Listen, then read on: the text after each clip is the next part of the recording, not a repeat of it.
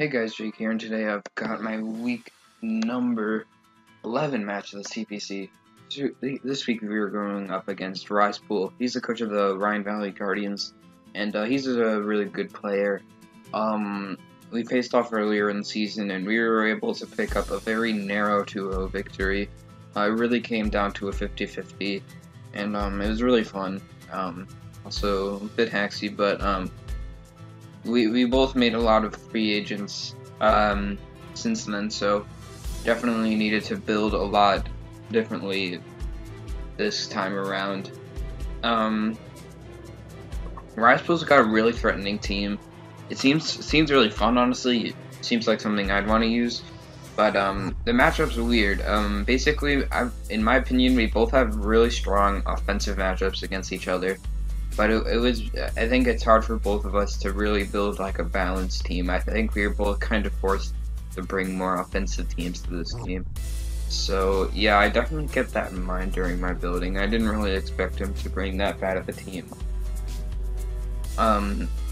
Also we had like stuff like here, I'll actually read out his team right now. His team is Clefable, Latios, Thunderous Eye, Metagross, Roserade, Sneasel, Porygon 2, Piloswine, and Mega Heracross. So right off the bat, there's a lot of stuff I was really happy to not see.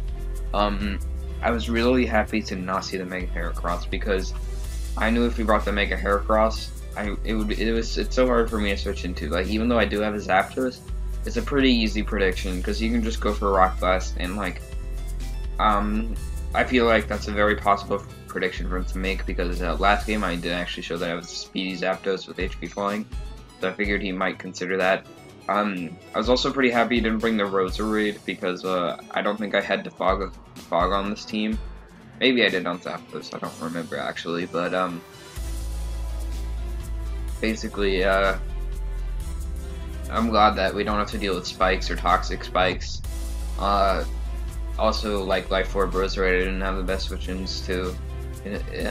Like Life Orb Shadow Ball hits my Bronzong pretty hard. It can run Pin Missile to hit my Hoopa hard. So yeah, Roserade was something that I was glad to not see, and he also didn't bring the Piloswine. Piloswine was a huge issue for me in the first game. This time I definitely prepped a lot better for it, but he didn't bring it, but that's fine. Also, he did not... Wait, I think I got everything, yeah? So yeah, he didn't bring those 3 months, which I'm fine with, but he still brought some threats. He has a Latios, which I have a few sets made to deal with the Latios, and so yeah, Latios shouldn't be that big of an issue. I can revenge it with my Cinccino, and like my Azukanoko, my Bronzong can like take Ludo from Shadow Ball and set up screens. But yeah, he's also got the Sneasel. Sneasel's pretty scary actually because it outspeeds my whole team, barring Cinccino, which it speed ties with, and its stabs are pretty good versus me. You can Pursue Trap my Hoopa. Blaziken kind of walls it, but Blaziken can get chipped easily. Also, Azu can check it pretty well, but like Life Orb Poison Jab does it a lot. I think even Banded Poison Jab has a chance to kill after rocks. So yeah, that's definitely something I need to watch out for. He's also got the Thunderous. I'm not really sure what Thunderous he'd bring this game, but it's still really scary. I actually expected Nasty Plot. I didn't think he'd bring U-Turn Thunderous for my Hoopa, because he has 4 moveslot syndrome. He wants Thunderbolt for general stat. He wants HP Ice to hit my Garchomp. He also wants Psychic or like Z-Fly to hit my Venusaur, and so that leaves him with either Nasty Plot or like U-Turn. Or like Knockoff or something. I don't really expect Knockoff or Thunder Wave, but yeah, I thought the most probable option out of those moves was Nasty Plot because it helps him beat Zapdos. It helps him very clean capitalize on Venusaur. I felt like it was the best set this game for him to bring, so that's what I prepped for the most. He's also got the Porygon 2. Porygon 2 is pretty scary this game because I don't really have great ways of breaking it. If my Blaziken goes down, I really don't have a great way to break it. My only hope is really like knocking it off my Azu or toxing it with my Zapdos, but he could like be like a Heal Bell Clefable. So yeah, he's also got the Metagross. I was a bit disappointed to see Metagross because it meant that Cinccino would do a bit less work this game. but it's quite alright. Because Metagross, I do have decent checks to it. Bronzong, while Zapdos can check it pretty well and get some nice chip with Volt Switch. Hoopa and Blaziken can threaten it out. So yeah, and then he's also got the Clefable. Clefable is a really threatening mod to my team. It's pretty hard for me to break. I did throw Iron Tail on my Azumarill as a see you later so I can do a KO it, but yeah. He brought Cosmic Power Clef last time, and if he like sets up really with it, it'll be a bit scary. Because honestly, I think prep best for Cosmic Power for Fable. But yeah, let me talk about my team. So the first mod I put on the team was a Life Orb Agility Blaziken. This mod is so good against this team. And it's dual stabs and knockoff is all I need to just really hurt his team. Knockoff Oko's Latios if he has some Polar Berry. High Jump Kick Oko's Porygon 2 after Rocks. Flare Blitz Oko's Metagross. Flare Blitz Oko's Thundurus and Sneasel. Flare Blitz 2-hit KO's Fable. It's just really solid this game. I can set up by threatening stuff out like Sneasel and Metagross, and I can agility on the switch and then potentially just win on the spot if his team is shipped enough. I've also got Choice Banded Cinccino again. I've been bringing Cinccino a lot recently, but yeah, Banded Cinccino is really nice because it outspeeds the majority of his team except for Sneasel, which I speed tie with. But his only normal resist is Metagross, which I can either predict and go for knockoff, or just make the middle ground play and go for a U-turn. But yeah, Ioko Latios, Ioko Thundurus, I do a ton to Fable, I do a KO it. I can knock off Porygon 2 if I must.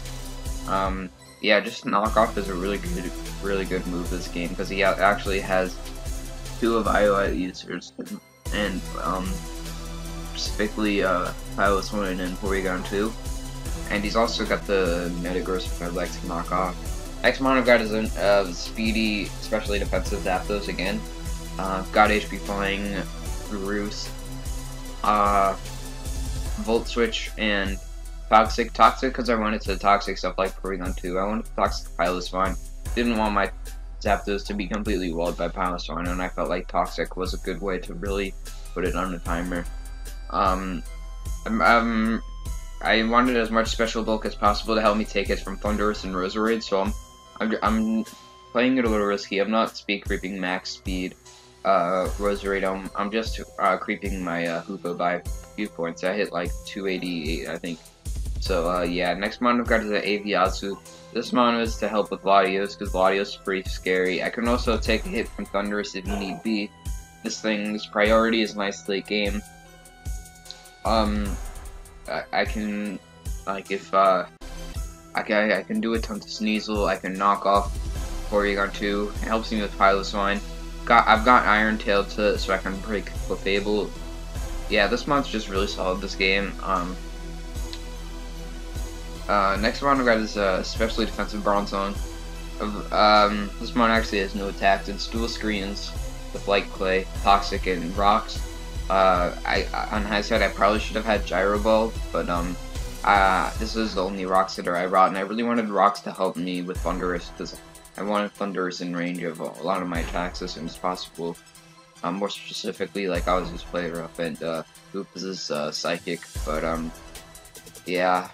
Next mon I've got is Sulfist Hoopa. This mon is pretty much my only Thundurus switching. As I said, I don't think he'll bring me a turn, but he very well could. This mon can take hits from Latios pretty well. Also threaten out Metagross. Sneasel can pursue Charming, which is pretty annoying, but it's honestly fine. I've got Gug Shot to break Clef, and I've also got a Focus Blast to do a ton to Porygon 2 and Piloswine, assuming I hit. So yeah, let's get straight into the game. I decided to lead with my Zapdos because it's an overall really solid lead this game. He doesn't have that much to threaten me. I don't expect him to lead off with Sneasel.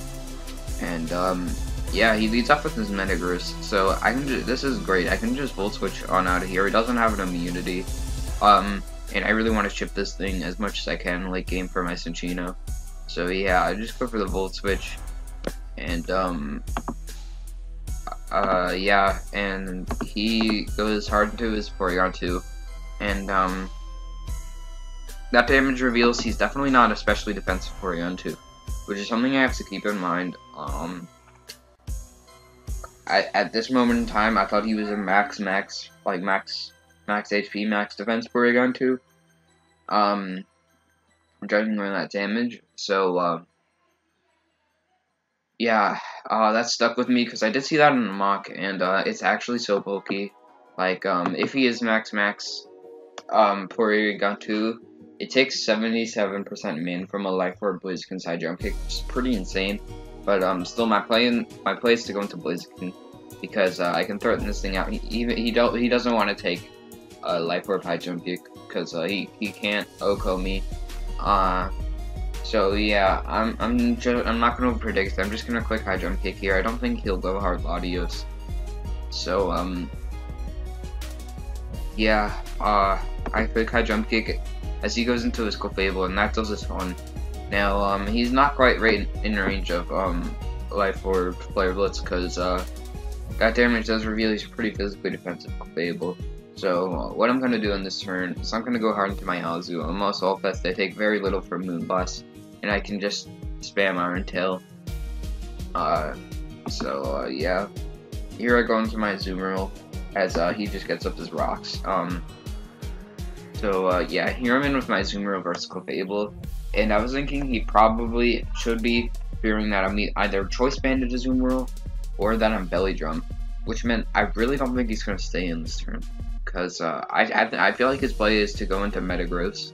So what I'm gonna do in this turn is I'm gonna click Knockoff, but as you're gonna see, he does outspeed me and go for the Moonblast. So yeah, I knock off his Caribbean Berry. I did kind of expect him to be Caribbean Berry this game. Like so yeah.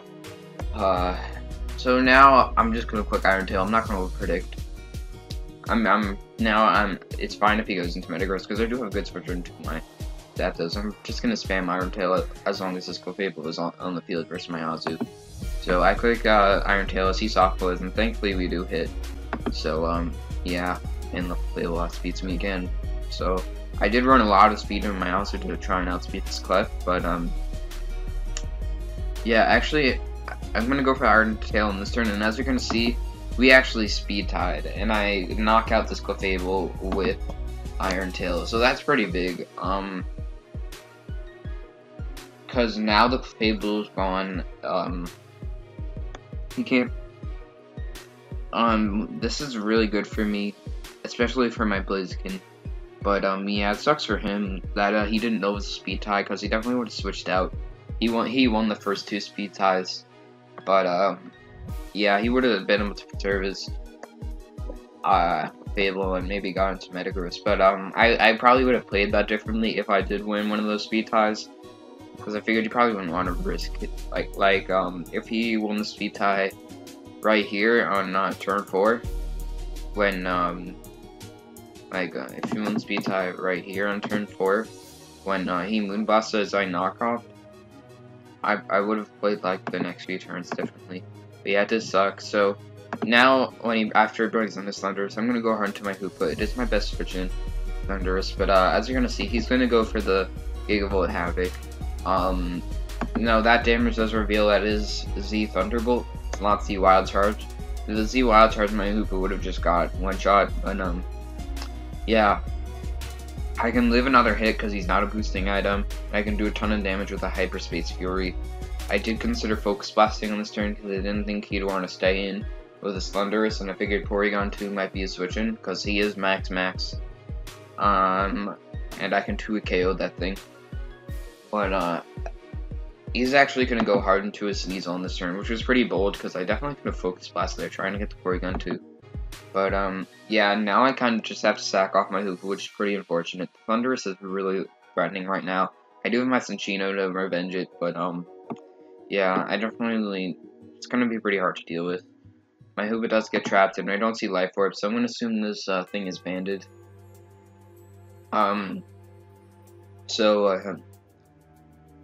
Yeah, I'm going to assume this thing is banded, and if he is, then he's locked into Pursuit, which means he can't touch my Azu. and if he's not banded, he can't kill me with Poison Jab, because he's not Life Orb. So on this turn, I'm going to click a knockoff. It's in my favor to kill a Sneasel. Anything else doesn't really appreciate losing an item. I didn't really expect him to go Hard Thunders, because the chances I go for Play Rough on this turn are pretty high. And like Play Rough plus Aqua Jet will knock out Thunders. So I click knockoff as he goes hard into his Porygon 2, and yeah, this is a mistake I made in prep. I should have just gave my Azumarill 4 more special defense EVs. Like, even though I'm a Solid Vest, my Azumarill has the same amount of base defense as Spadef, which meant it's random for him to get the special attack boost or the attack boost from download. But yeah, he's gonna get the special attack boost, but as you're gonna see, it's not really mattering. This damage actually reveals he doesn't have any much, if at all, defense investment on his Porygon 2, and he's probably not bullet, which makes me to believe it's definitely an offensive Porygon 2, which I'm quite fine with. If he's offensive, and because I knocked off the CPU Light, he's in range of Play Rough on this turn, and he can't kill me with Tri-Attack plus Thunderbolt, and then I can definitely kill him. So I'm just gonna click Play Rough as he actually goes for the Shadow Ball, trying to predict my Bronzong. I eat that up, and I go for the Play Rough and kill the Porygon 2. Now here he goes on to Thundurus again. Here I actually probably misplay, but I just go for Aqua Jet on this turn to get damage onto this Thundurus. But as he's gonna kill me with Thunderbolt, so maybe I should have just went for Play Rough on that turn so he didn't get reset up. But it's fine. Now here I go into my Cinccino. You should know that I outspeed this, and he does have a really good switch into this in Metagross. He should know I can't really afford to knock off on this turn. So I'm actually going to make a pretty aggressive play on this turn. I'm going to U-turn expecting his Metagross to come in, because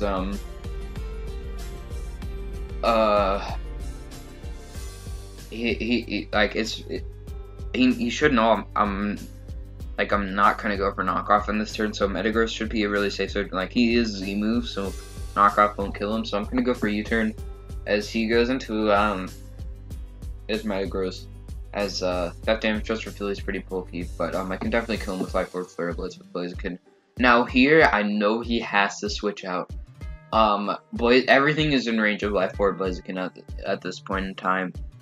So my play is to Agility here, because I know he has to keep this Metagross, or else Bandit Cinccino just clicks Tail Slap versus the rest of his team and just cleans up. Like, he has to rely on Sneasel winning a speed tie, and I know that that's not a play, so I'm gonna go for the Agility on this turn as he goes into Sneasel sacking it off, which is great.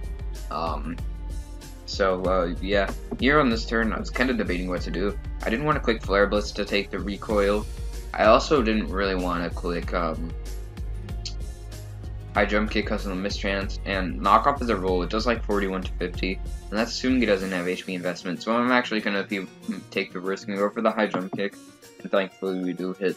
So, yeah, here it goes down to his Latios, as, here, I go for the Knockoff, as he just pivots down to his Thundurus, and that does a ton. So here I can just click Knockoff again, and something's gonna die. As, yeah, he does sack off Thundurus. Now, here goes down to his Latios. I click Knockoff, as, he's actually Flame Orb.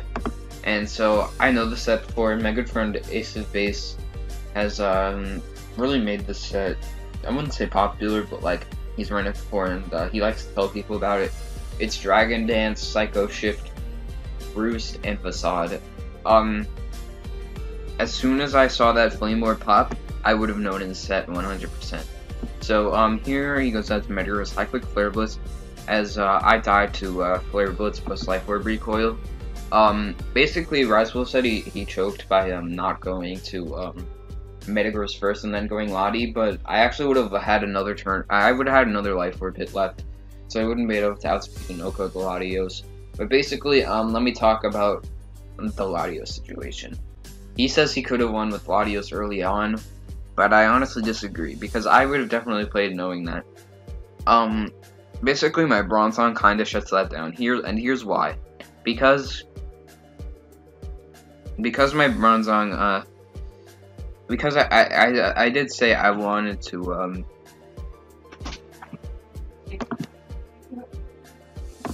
alright, sorry for that, quick guys, but basically what I was saying is that, I would, so basically I would have known once the Flamer popped that he was Psycho Shift Audius. So I would have gone hard, I would have basically sacked something off, probably my Blitzking if I still had, like, my hoop, if it was early game enough I would have stacked off my Hoopa most likely.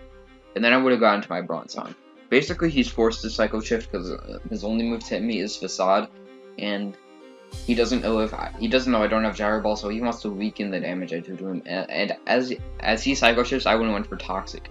Now that he's Toxic, basically he's on a timer, and I can just reflect up and like go out into my Zapdos, roost up. He can't, as long as it reflects up, he can't break my Zapdos, and I can just go for HPIs and keep roosting up.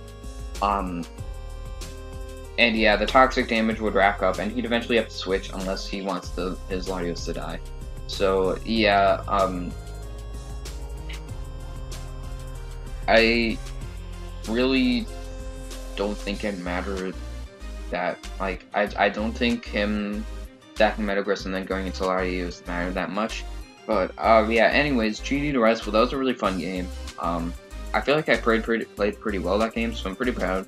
Now we're actually 11-0, and we're one game away from going undefeated in the regular season. We play Abe next week in the regular season finale, and that's gonna be fun. So, yeah, I'm definitely looking forward to that. Thank you guys for watching. I'll see you guys next time.